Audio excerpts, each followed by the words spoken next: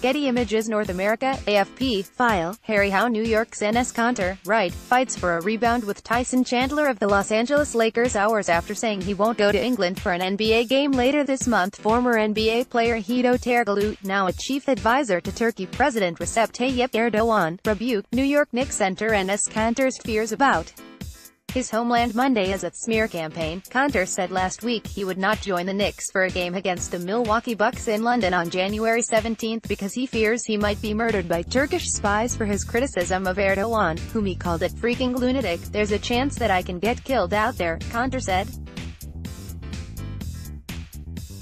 "They have a lot of spies there. I can be killed easily. It's pretty sad because it affects my career, my basketball.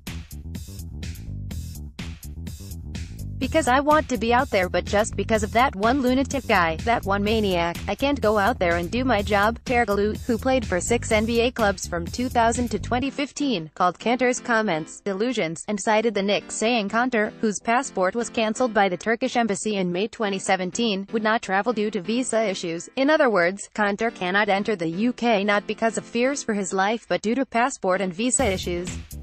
This being the long-known truth, he is trying to get the limelight with irrational justifications and political remarks, Turkoglu said in a statement posted on Twitter. Such remarks constitute another example of the political smear campaign Kanter has been conducting against Turkey, as well as his efforts to attribute importance to himself by covering up the contradictions in his sports career. Kanter not only targeted the Republic of Turkey, governed by the rule of law, but he also regarded the British security forces as weak and attempted to harm Turkish-British relations. "It's obvious this person's remarks are irrational and distort the truth," Kanter fired back with a tweet of his own showing his travel document with key details blocked out. "It's not a visa issue," Kanter wrote. "I can go to London. Either you are delusional or still Erdogan's lapdog. Keep wagging your tail at Hedo Turkoglu 15. In December 2017, Turkish prosecutors demanded Kanter be jailed for more than 4 years on charges of insulting Erdogan, according to Turkish state media reports.